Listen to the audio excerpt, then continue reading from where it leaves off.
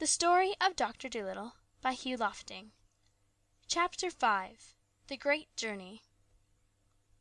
Now for 6 whole weeks they went sailing on and on, over the rolling sea, following the Swallow, who flew before the ship to show them the way.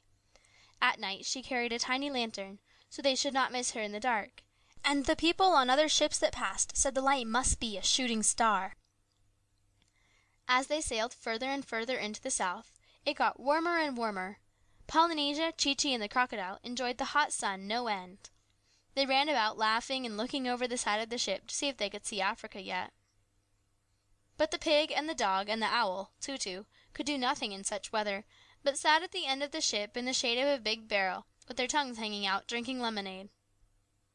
Dab-Dab, the duck, used to keep herself cool by jumping into the sea and swimming behind the ship. And every once in a while, when the top of her head got too hot, she would dive under the ship and come up on the other side. In this way, too, she used to catch herrings on Tuesdays and Fridays, when everybody on the boat ate fish to make the beef last longer. When they got near to the equator, they saw some flying fishes coming toward them. And the fishes asked the parrot if this was Dr. Dolittle's ship. When she told them it was, they said they were glad, because the monkeys in Africa were getting worried that he would never come.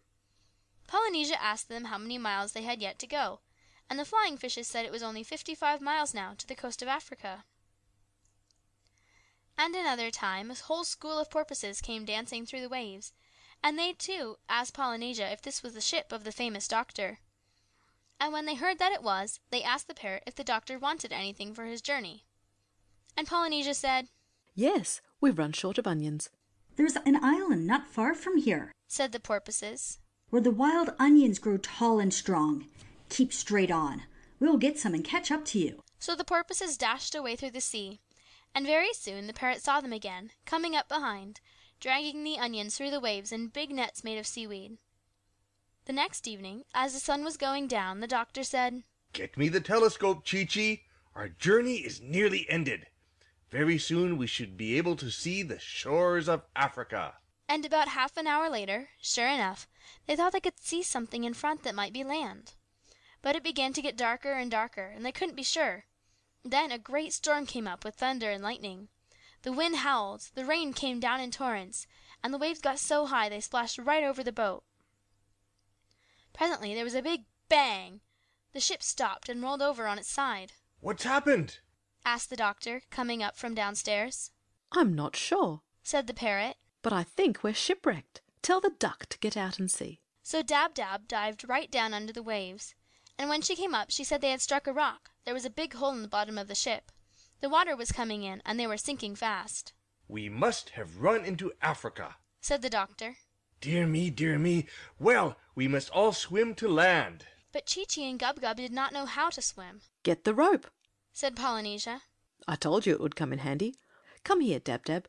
Take this end of the rope, fly to the shore and tie it onto a palm tree, and we'll hold the other end on the ship here. Then those that can't swim must climb along the rope till they reach the land. That's what you call a lifeline."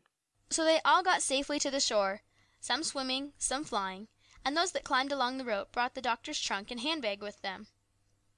But the ship was no good any more, with the big hole in the bottom, and presently the rough sea beat it to pieces on the rocks, and the timbers floated away. Then they all took shelter in a nice dry cave they found, high up in the cliffs, till the storm was over. When the sun came out next morning, they went down to the sandy beach to dry themselves. "Dear old Africa," sighed Polynesia. "It's good to get back. Just think, it'll be 169 years tomorrow since I was here, and it hasn't changed a bit. Same old palm trees, same old red earth, same old black ants. There's no place like home." And the others noticed she had tears in her eyes. She was so pleased to see her country once again. Then the doctor missed his high hat, for it had been blown into the sea during the storm. So Dab-Dab went out to look for it, and presently she saw it a long way off, floating on the water like a toy boat. When she flew down to get it, she found one of the white mice, very frightened, sitting inside it. "What are you doing here?" asked the duck. "You were told to stay behind in Puddleby." "I didn't want to be left behind," said the mouse. "I wanted to see what Africa was like. I have relatives there. So I hid in the baggage and was brought onto the ship with the hardtack. When the ship sank, I was terribly frightened, because I cannot swim far. I swam as long as I could, but I soon got all exhausted and thought I was going to sink. And then, just at that moment, the old man's hat came floating by, and I got into it because I did not want to be drowned." So the duck took up the hat with the mouse in it and brought it to the doctor on the shore, and they all gathered round to have a look. That's what you call a stowaway, said the parrot. Presently, when they were looking for a place in the trunk where the white mouse could travel comfortably, the monkey, Chee-Chee, suddenly said, "Shh! I hear footsteps in the jungle." They all stopped talking and listened, and soon a black man came down out of the woods and asked them what they were doing there. "My name is John Dolittle, M.D., said the doctor.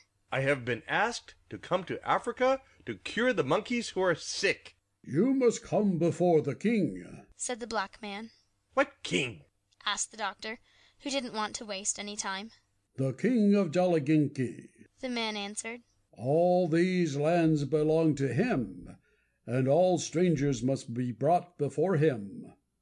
Follow me." So they gathered up their baggage and went off, following the man through the jungle. End of chapter 5.